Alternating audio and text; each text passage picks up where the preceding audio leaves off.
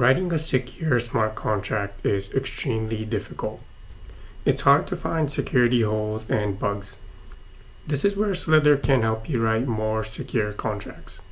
Slither is a tool that helps you identify potential vulnerabilities in your smart contract. So in this video, I'm going to show you how to use it and also highlight some useful features. The first thing that we'll do is install Slither. And the easiest way to install it is by using pip. So we'll copy this command, and inside the terminal we'll paste the command. Once Slither is installed, we're now ready to use it in our smart contract project. For this example, I'm using an old truffle project called Solidity Multisig Wallet.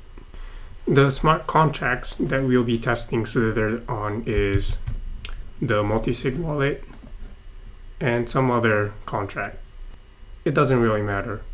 The point of this video is to show how to use Slither. So inside a truffle project, the very basic way to use Slither is to type Slither with a dot.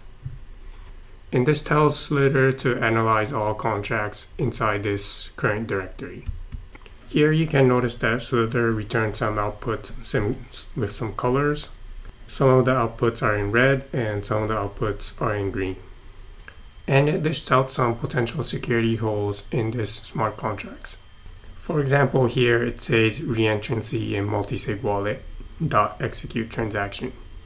And if you analyze the code that the warning gave us, indeed a reentrancy is possible for this function.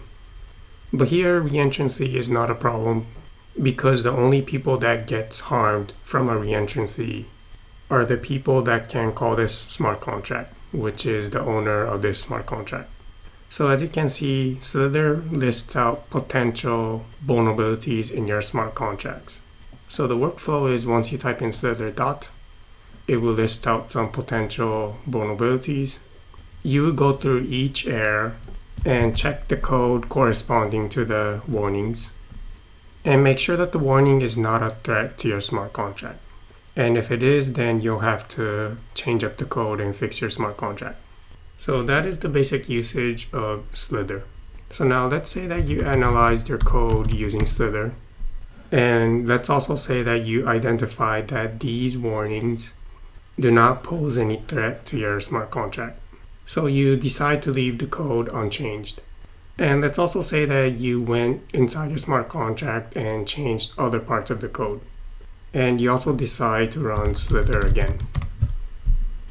And you see the same warnings again, even though you identified that these are not actual threats to your smart contract. So wouldn't it be nice to tell Slither that you want to ignore these warnings from the next time you type in Slither?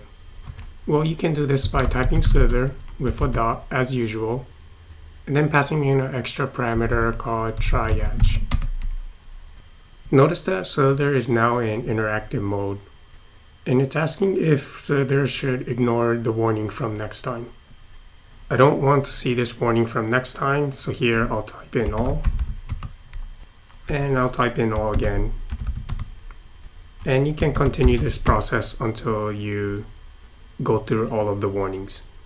Once you've gone through all of the warnings, you'll notice here that Slither created a new file called slither.db.json. This is where all of the warnings to be ignored are stored in.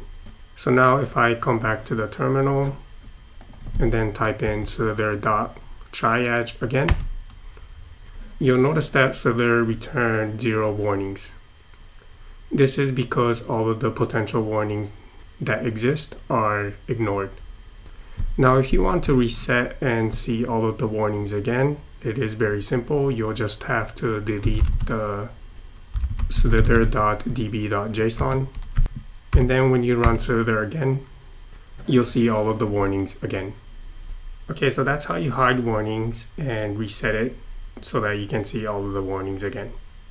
That covers the most useful features of Slither that I use with my smart contracts.